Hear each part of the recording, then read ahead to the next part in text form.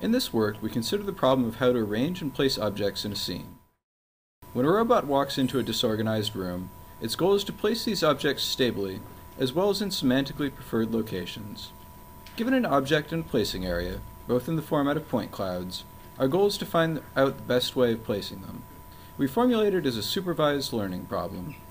Through the following applications, we will explain why the learning algorithm is needed and how it performs. Our first task is to load items into a fridge. Every placement, such as where to place the bottles, and the orientation of these bottles, are figured out by our learning algorithm. There are two challenges in placing objects autonomously. First, the objects in the placing areas may never have been seen by the robot before. In this task, all objects are new to the robot. Second, the placement needs to be both stable and semantically preferred. For example, a plate should be placed into a dish rack vertically rather than horizontally. In order to address these issues, we use a learning algorithm instead of planning or hand-scripted heuristic rules.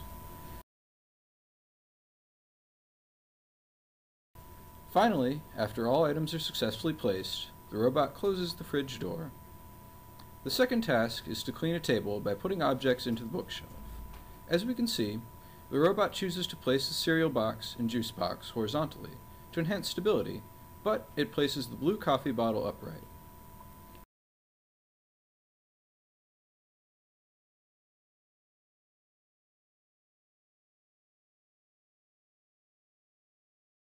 The third task is to clean another table.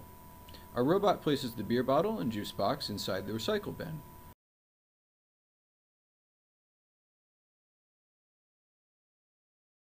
Now it's putting the eraser onto the whiteboard.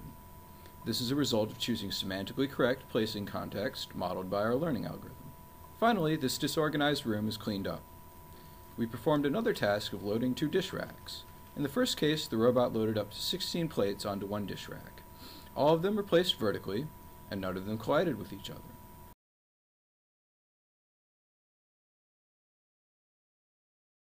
In the second case, 3 different objects, a bowl, a plate, and a martini glass, are successfully loaded onto the dish rack. For more information, please go to this website.